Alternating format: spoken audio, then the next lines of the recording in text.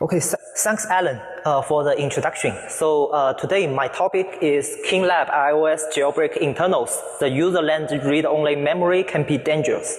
So as many of you noticed that KeenLab demonstrated iOS 10.3.2 and 11 beta 2 jailbreak at MOSEC 2017, but the details of the vulnerability has never been revealed yet.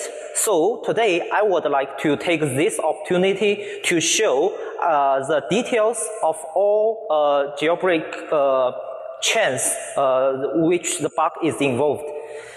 So first, about myself, I'm the security researcher and also the team leader at Tencent Keen Security Lab. And previously, my research covers on the browser vulnerability research, the exploitation, majorly on the Safari, Chrome, and the Internet Explorer. And now my focus moved to the Apple vulnerability research, mainly for the sandbox bypassing and also kernel privilege escalation. So today our agenda is like, we will firstly talk about the memory protection implemented by the modern OS. This is not a very interesting topic because it is there for many years. Next, we discuss about the iOS DMA features, including the previous research, as well as the implementation of the iOS IOMMU protection. And the next, because KeenLab did a lot of reversing work on the iOS GPU notification mechanism part, since it is not open sourced part of the iOS kernel. And with enough knowledge explained, we will finally talk about the bug, which includes two of them. The first one is in the DMA mapping feature vulnerability, and another is the out-of-bound write in the Apple graphics stack. After the vulnerability has been explained, we will talk about the exploitation with a demo, and then we will conclude this talk. So the first part is operating system memory protection overview. So modern OS actually implements the memory protection at the hardware level to mitigate the known attacks. They are introduced in different levels. For example, the translation block entry properties at the MMU level. So in this part, we will they introduce the NX, the non-executable bit, and also the PXN to prevent execution in the userland from the kernel side. And also the AP, which indicates access protection, like the read-only or write-only or execute-only memory. And besides that, there are also some of the mitigations like the KPP AMCC, which is also relating to the memory protection, but they are implemented in maybe deeper and lower level, which is not our scope of the talk. So among those memory protection mechanisms, userland read-only mapping is a very old school approach to protect the userland memory. It is very easily implemented, but very effective. There are three major scenarios of using such read-only userland memory mappings.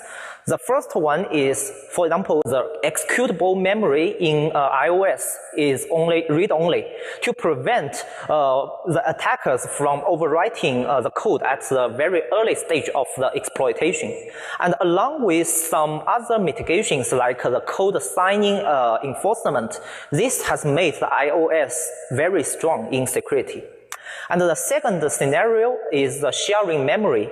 The second one is between process. For example, two processes share one physical copy of the memory. And in the third scenario, it is sharing memory between the kernel and the process. Memory sharing at userland makes the inter-process or user-to-kernel communication more efficient. This is because you do not need to use the traditional message send mechanism, like to call some syscall or to call some trap to send the buffer from the user to the kernel. And in that way, the server process or the kernel who owns that memory can trust it because he is the only one who can modify it. While the client side or the client process can only have the read-only process, which it is not possible to change the memory. Then the owner process or the kernel can eliminate the specific secret considerations such as the boundary check or the time of check or time of use issues. So its implementation at the MMU level is quite easy. It has in the TBE entry, it introduced the access protection bit where you can find the specification document on the right side. I will not look into it very detailedly. And when there is a way found to make the mapping writable, then the whole trust boundary of the memory will be broken. But you need to make sure that the memory is remapped into writable without marking them copy on write. Otherwise, another copy of the physical memory will be introduced and you are not able to mutate the original physical copy of the mapping still. And once that is done, then it can lead to privilege escalation. So in the process-to-process memory sharing scenario, it can lead to sandbox bypass. While for the process-to-kernel memory sharing scenario, when you are able to modify a read-only mapping, it is very possible for you to get a kernel code execution. iOS actually has its nature to prevent such writable remappings at its kernel code. You can see that once memory is mapped to the process using read-only, actually that mapping has a property called max protection. And that max protection is set no higher than writable. So that when you try to remap it as a read and write, the kernel will reject you immediately. But there is an exception when you specify copy on write protection properties. The remapping will be allowed, but another copy of the physical memory will be used. So you are still not able to modify that original memory. And of course, there is some historical issues. For example, the first one referred to the Android shared memory, making it writable and cause some issues. And the second one is on Windows platform. However, you will be noticed that on iOS platform, there is no such known issues. So we have to research on our own. The next part will cover the iOS DMA features. Because stronger and more abundant features provided by modern peripheral devices attached to the mobile device, DMA technology is introduced to enable the ability for faster data transfer. And interestingly, the DMA transfer will not involve any CPU, so that the access permission bits on the virtual addresses will be simply ignored. And the next question is, does the DMA transfer use the physical address? And if that is the case, no memory protection is involved anymore. But definitely it is not the case. Why? Because modern phones are First reason is that modern phones are 64-bit, while many of their peripheral devices remain 32-bit. In that case, address translation is quite needed to translate from 64-bit memory to 32-bit memory. And another reason is that we have to enforce the memory protection for the DMA transfer also, because if it is not there, it's not safe, right? Because of this, the IOMMU is introduced to perform this job. IOMMU, if on the 66-bit iOS device, the concept dot which refers to device address resolution table, is actually introduced and responsible to perform such address translation. And there are two kind of DMA, one for host-to-device DMA and another for device-to-host DMA. For host-to-device DMA, actually the system physical memory is mapped into the I/O space visible by the device. And in device-to-host DMA, it actually maps the device memory back to the OS virtual memory so that it can be identified by the operating system. And in the middle, 2017, Gao from Google Project Zero leverages the DMA features on iOS to achieve the firmware to host attack. And he compromised the Wi-Fi stack first, and then try to mutate some writable DMA mapping in the device memory, and it is also shared to the OS kernel memory. And the OS, the iOS, thinks that the DMA on the device is trustable. So it eliminated necessary boundary check. And finally, with the Wi-Fi stack compromised, it is very easy to modify that memory and finally lead to kernel code execution.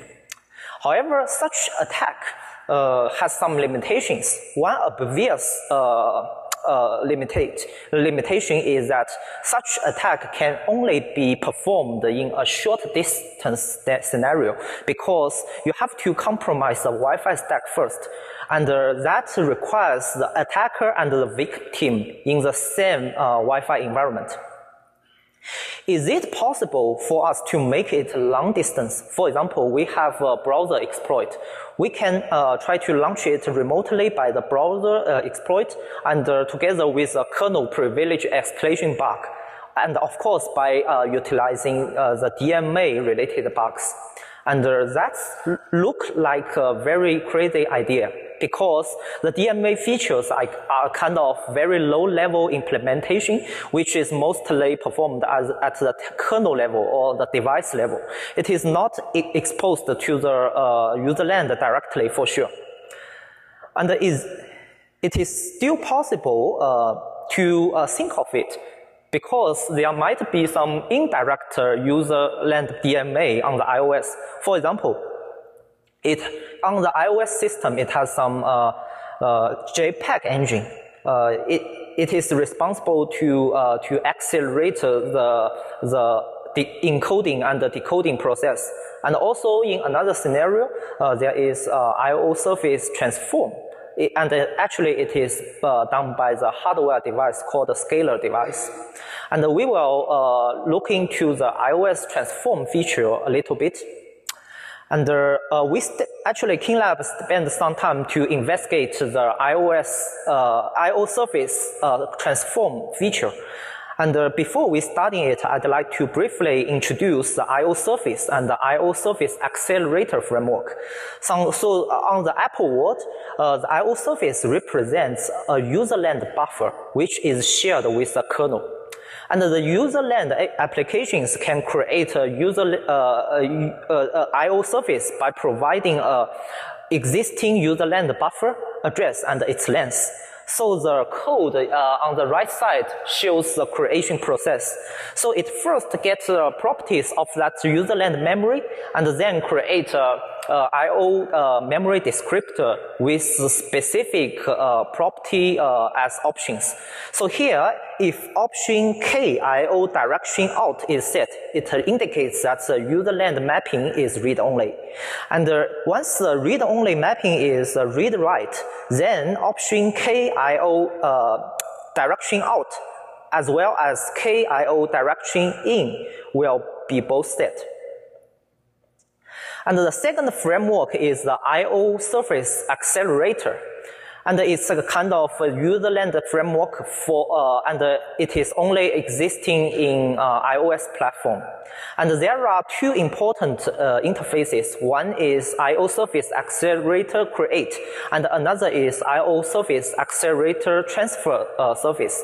The first one is responsible for creating IO Kit user client connection, representing a IO Surface Accelerator client kernel object. And the second interface will takes two IO surface handles, one for the source IO surface and the other for the destination, and do the transform. And there is one typical scenario of using this framework, which is the screen snapshot, where you have your destination IO surface as the receiving buffer, and the system maintains the IO surface for the frame buffer, and you make this transfer, and you can get a screenshot of it, of your current iPhone screen. And here is the low-level implementation of the IO surface accelerator. So on the top side, you can see there is an object called IO Surface Accelerator Client. Sorry. And the next component is the Apple M2 Scalar CSC, which is an upper-level driver, and it talks to the HAL, which stands for Hardware Abstract Level. And the latter handles the device-independent dependent stuff, and provide the device-independent interface to the driver. And this whole object also creates 5 important objects, which stand for some important registers for that device. And that object whole also maps device memory from the device I/O space into the kernel virtual space via DMA, represents the device key registers. So here is the overall workflow for the transform. The first is the kernel will validate the parameter from the userland, and then it obtains the source and the destination IO surface address, and then it maps the IO surface buffer via DMA, and then it obtains the mapped address and sets some buffer, the device buffer, and then it starts the scalar device. And after the scalar device is started, then the kernel waits for the interrupt from the device to wait for its completeness. And after it is complete, everything is finished. So we are mostly interested on the DMA mapping part, and we are not interested in the other part. So this is actually done by the function set map prepared memory descriptor. And in that function code, you can see that a kernel object called IODMA command created with a very special IO mapper. And actually, that mapper is an instance of IO dot mapper, which is independent between devices to make sure that device and the device are separatedly in IO space addresses, so that one cannot interfere another. And using a very basic iOS utility called IORec, you can find this instance, the mapper instance for the dot scalar. And then the IO surface memory descriptor will be bounded to the IO DMA command. And the next step is to obtain the mapped IO surface address in the IO space. This is done by the calling the function generate IOVM segments. After you call this function, you obtain that address, and you can notice that V33 indicates the result address, which is in 32-bit. And after you get the source and the destination IO surface address in IO space, it's time to set the scalar device register. The key register is for source destination config control. This object is used to specify those addresses. And once you decide those addresses, you just change the you specify it via giving some value and set it into some specific offset in that mapped virtual memory. And after that, this is done.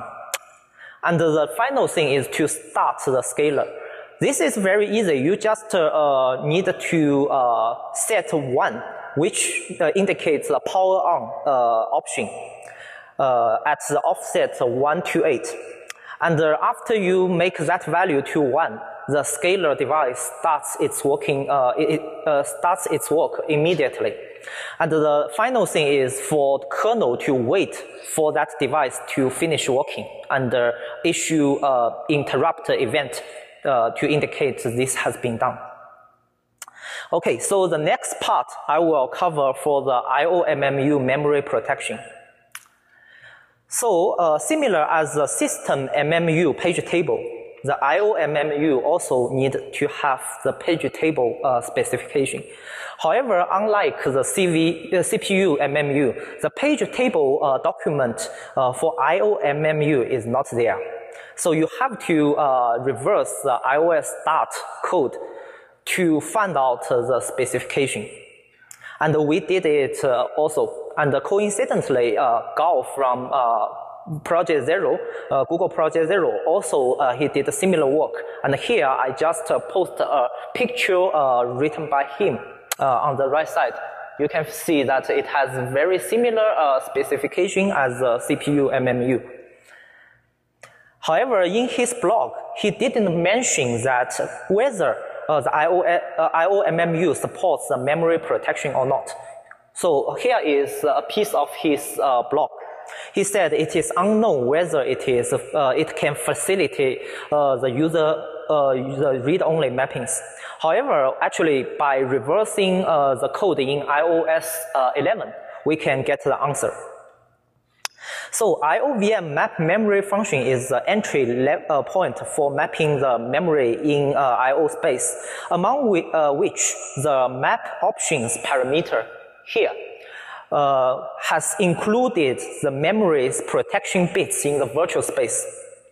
So here, the last 3 bits in that map options is translated to a direction value visible by the IOMMU. So here, for read-only mappings, it has the direction value 2.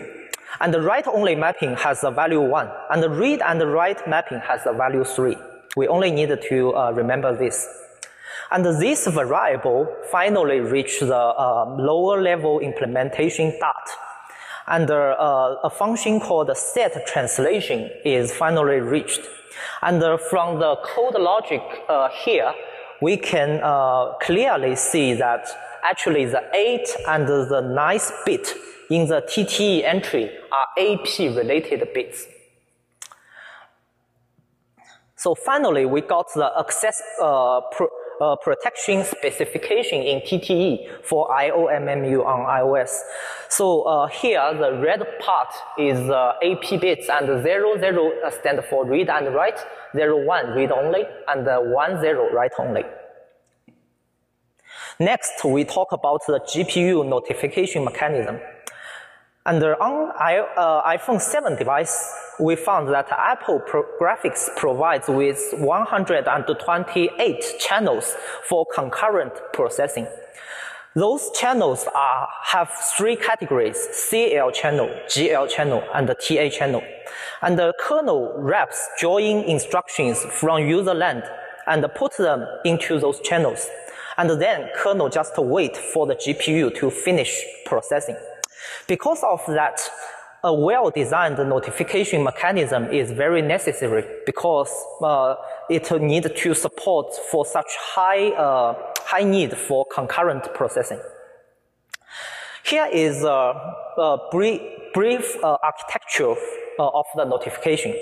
The GPU task actually owns a stamp array representing a stamp status of each channel. So this memory is actually a representation of the uint32 array of 128 elements, each showing the last complete instructions stamp of that channel. And this stamp array memory is actually mapped not only to the kernel, but also to the userland. And of course, the userland mapping is read-only. And the kernel also maintains an array called the stamp address array. And this array is very simply constructed by the code below. And it contains an address array of 128 elements, and each element represents the virtual address of that mapped stamp status kernel address. And the stamp value of each channel is incremental upon each of the instruction processing completeness, which means once the processing is completed, then the GPU will update that stamp value, add it by 1. And in the kernel side, there is also an object called IOaxial event, which represents the expected stamp value in specific channel of one or one group of join instructions. So one axial event, IOaxial event, contains 8 sub-events. And one sub-event is 8 bytes in size, where its lower 4 bytes represents the channel index, and the higher 4 bytes represents the expected stamp value of that join instruction. So to test whether a join instruction has been completed or not, you just need to compare the expected stamp value with the value in that stamp array. So here is the code. It checks whether expected stamp is higher than the current last completed stamp value. If it is higher, then it continues the waiting process in the loop. But if it is smaller or equal, it means that join instruction has already been finished. Last but not the least, to improve the performance, some of the IOaxial event objects are also mapped into the userland, which is highly related to our bug. This is to make sure that the userland applications can understand the status of the current instruction and the current event without asking the kernel. So the userland app can also test whether the event has been completed or not. Okay, now with almost all the concepts well explained, let's discuss about the real vulnerabilities. So the first vulnerability is quite simple and obvious. On the iOS 10 and the early beta of iOS 11, actually the map options of the virtual memory is simply ignored by the Dart mapper. So from the code below, you can see that in the Dart code IOVMalloc, there is an option called map options, which indicates access protection bits of the virtual memory. And this parameter is never used later in that function. And in the lower level implementation, when the set translation API is called, you can find that the 8th bit and the 9th bit of the TTE are both set to 0, which indicates from our previous research, 0,0 means the read and write. It means for any kind of userland mappings or kernel land mappings, once it is translated and mapped into the I/O space, it is always read and write. And the second is the out-of-bound write vulnerability. So before I talk about it, I will explain the concept of the I/O axial resource object. Actually, I/O axial resource object is very similar in functionality as the I/O surface object, except that the I/O axial resource represents a shared userland buffer which would be mapped into the GPU task. And like the I/O surface object, we can also create the I/O axial resource object by specifying existing userland buffer in the userland applications. And during the initialization process, a shared mapping will be created. This shared mapping is called I/O axial client shared I/O. And this object contains I/O axial event array with 4 elements with the resource ID and its type information. And this object, the whole object, is mapped into both userland and the kernel. And of course, the userland mapping is read-only. And this address will also be returned to the userland applications, so the user will know the address of it. And the user application can also delete the created I/O axial resource by calling the method 1 in I/O axial shared user client. And after that, the test event function will be reached. And this function actually simply checks if each I/O axial event object in I/O axial client shared RO is complete or not. The code logic is quite simple. So first it checks whether the event's expected stamp value is lower than the current stamp maintained in an object called M inline array. And if yes, then it means the event has been completed. Yeah, and if not, then the code tries to fetch the latest stamp value from the device memory, which is referred to by the array mstamp address array. And after the latest value has been obtained, it does the comparison again. It does the comparison again and check if it is smaller or bigger, and decide whether this event has been completed or not. It looks very good at first glance. However, together with the DMA mapping bug, it is possible that we can modify the channel index here. And because this object is created by kernel and it's not possible to be mutated by the userland applications, kernel fully trusts it, and it doesn't perform enough boundary check. So once the index is mutated to a very big value, then of course we will have out of bound read to read out the array of the mstamp address array, and read out that value and then write to the m inline array, which is OOB write.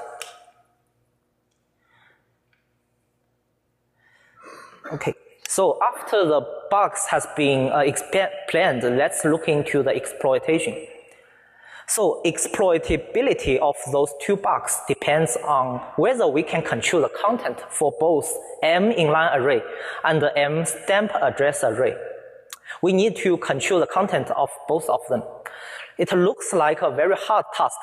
This is because that both arrays are created in very early stage of the iOS booting process. And it looks impossible that we can put very controlled contents right after them. And also the second reason is that the size of the element of each array is quite different. The larger the index we specify, the longer span in the address of the reference array element we have. So that's not a very good news. And to exploit this bug, the memory layouting is a key factor. Before doing that, we need to understand some facts. The first fact is that kernel heap memory starts at a relatively low address. And the heap can grow linearly with more and more memory allocated. And the start address of the heap differs within tens of megabytes upon each boot. This is due to the early random value. And also, the address of M inline array and the M stamp address array are close with each other. And because of that, we can use a relatively large channel index, along with some technologies like kernel heap spray. We might able to increase the possibility to make sure the out-of-bound value of both arrays are under our control.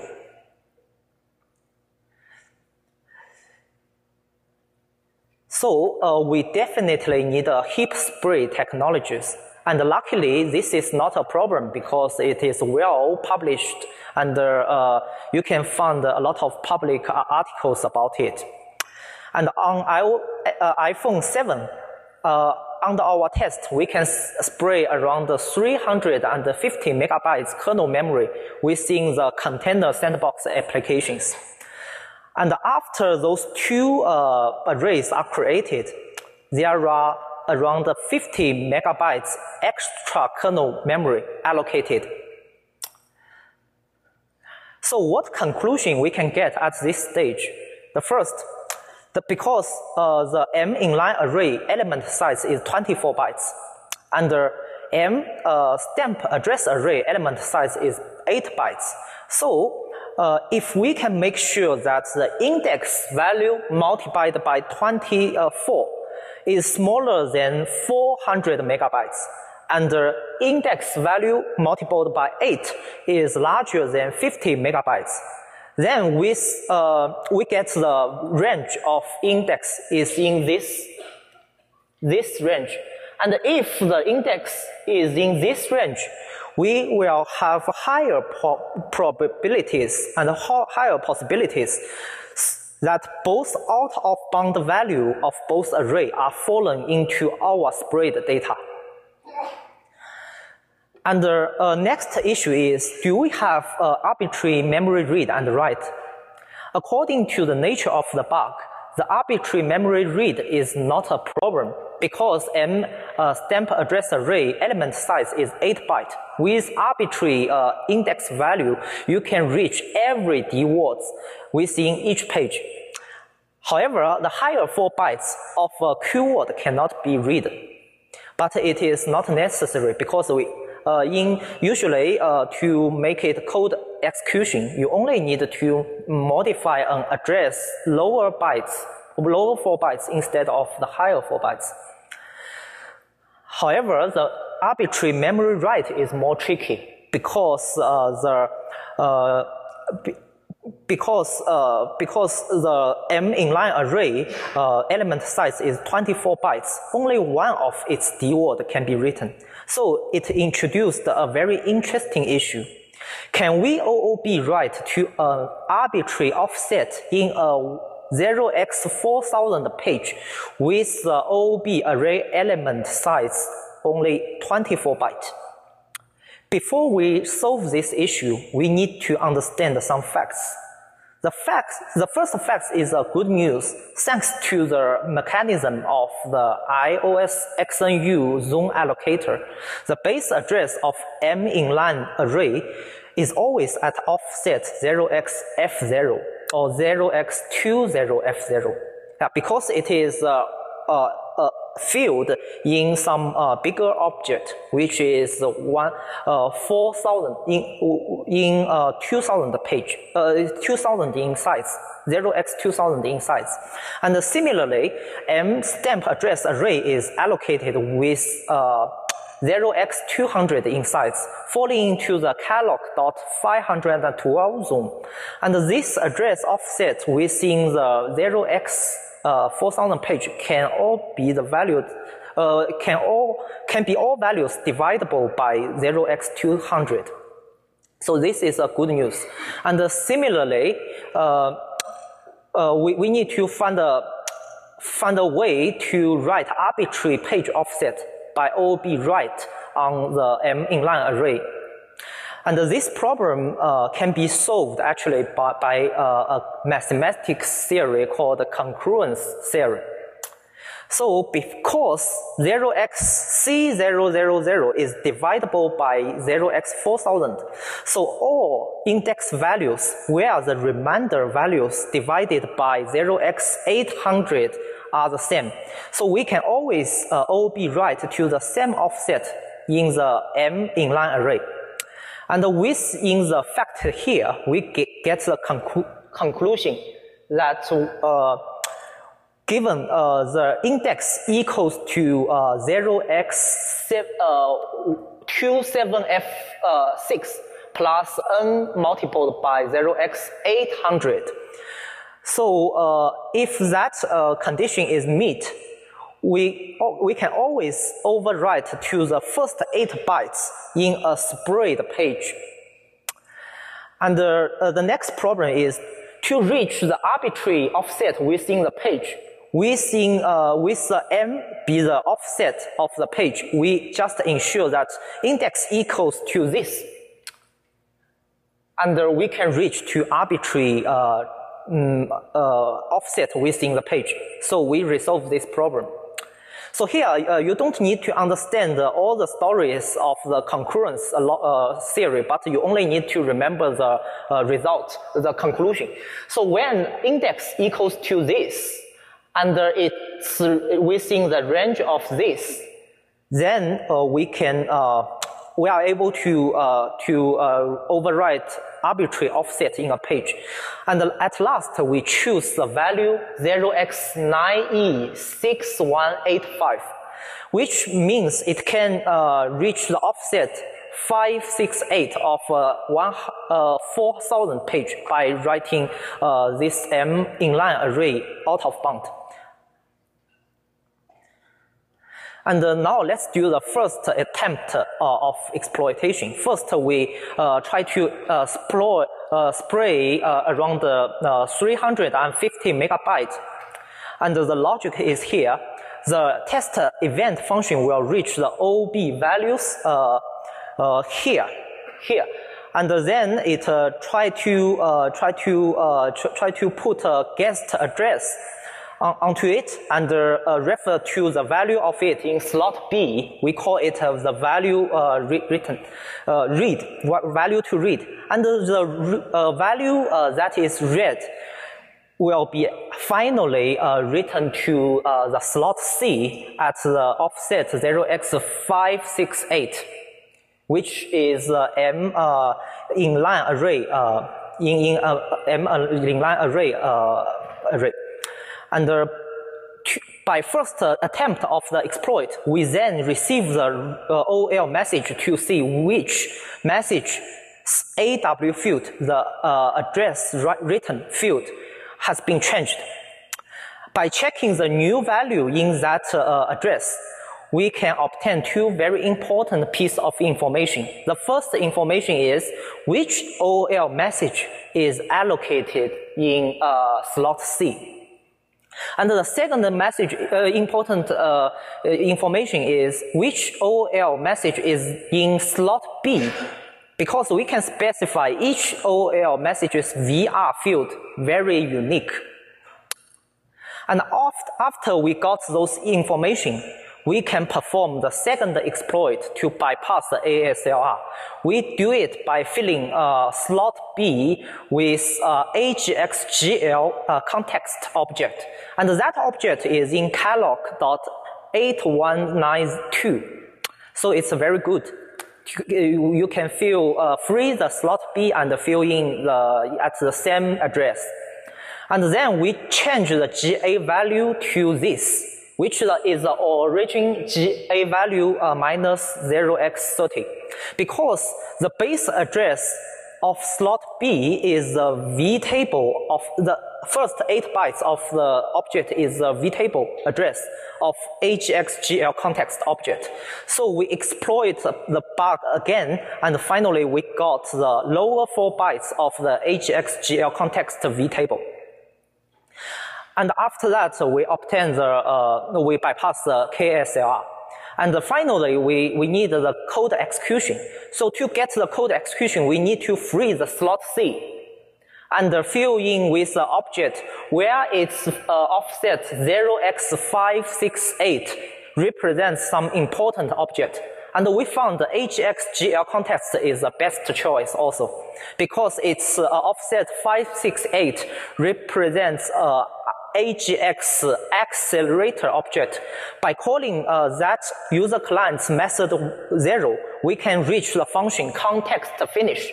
And the context finish will dereference that object's 568 as the keyword as a AGX accelerator object and use it to call its virtual functions. So by exploit that bug again, we are able to modify the lower 4 bytes of that AGX accelerator object and to modify it to any arbitrary value, and we can control the content of that new address so that we get PC control. So finally, I talk about the overall exploit overflow. So first, we create the IOAxial resource, and then we got the IOAxial event read-only buffer. We trigger the first bug to modify the M-channel index to a bigger value. And then we prepare the memory layout, trigger bug 2, to obtain the index of the slot B and the slot C. And then we prepare the memory layout and for KASLR bypass, trigger the bug 2 and obtain the V table of AGX-GL context so that we bypass KSLR. And finally, we prepare the memory layout again for code execution to trigger bug 2 again and overwrite the AGX accelerator pointer in AGX-GL context. And after that, we can perform a ROP and get the task for PID 0. And then we perform post-exploitation to jailbreak. So after that, we got the task for PID 0, but it's only first step of the jailbreak. We still need to break the AMFI to remount the root FS to read and write, and to perform the KPP and AMCC bypass, etc. And those are very well documented outside publicly, and it's not a scope of our talk. And we will show a demo of the attack.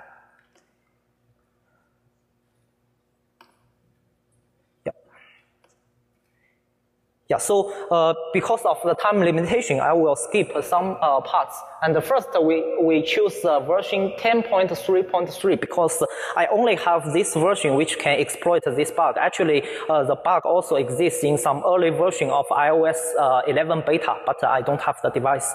So we click our application, we bypass the sandbox. Actually, there is no sandbox because we exploit the kernel directly, but we involve 2 bugs. So one, I think maybe sometime it can also, the DMA feature bug can also bypass the sandbox also. But here we don't use it. We just use it to change the M index, channel index.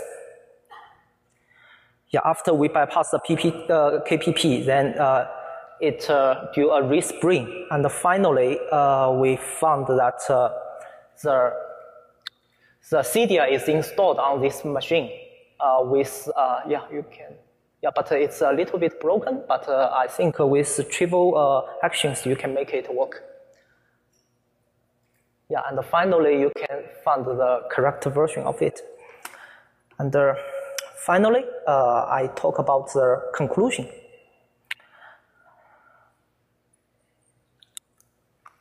So with the first release of iOS 11, Apple actually fixed the first bug, which is the DMA mapping bug. And it is actually fixed by adding the implementation of the read-only mapping at its start code. And however, the other OOB write bug remains unfixed up till now. And this is a very good example of how secret can be broken by very bad implementation, but with very good hardware design. And it makes possible a very complex exploit chain to achieve the jailbreak within the userland applications. At this stage, it is still safe to say that because with the first bug fixed, the trust boundary of the userland read-only mapping is back, so you don't need to fix the bug too. But it brings a problem to us.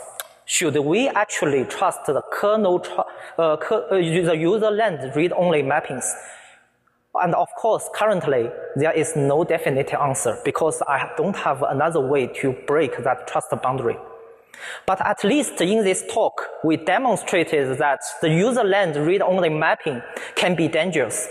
It is possible that in the future, another bug is introduced and break this trust boundary again.